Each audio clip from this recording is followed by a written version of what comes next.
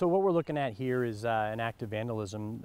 Bennington Police Chief Paul Doucette shows us the damage at the Morgan Street Cemetery. And pushing on some of the headstones, knocking them over. You can see where they've landed on top of the grass. And this is unfortunately not the first time that his department has responded for this kind of damage. You guys were here in October of last fall. That's correct.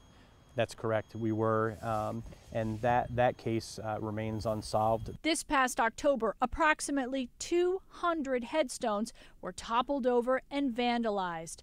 Many of the stones here mark Bennington, Vermont's oldest grave sites.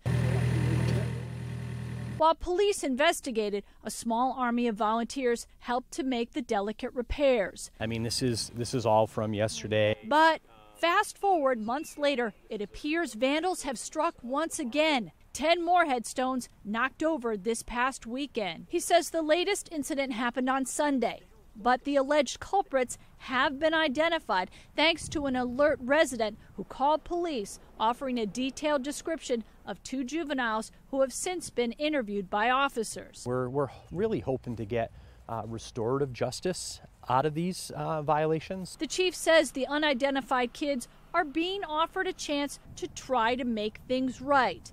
They and their parents are being invited to a May 27th cleanup day at the cemetery. It was a pre-scheduled event after the last incident of vandalism that occurred this past fall. That should send a message. We're not trying to put everyone into the court system and have everyone have a record. We want people to be held accountable for their actions. We're lacking that. In Bennington, Anya Tucker, News 10 ABC.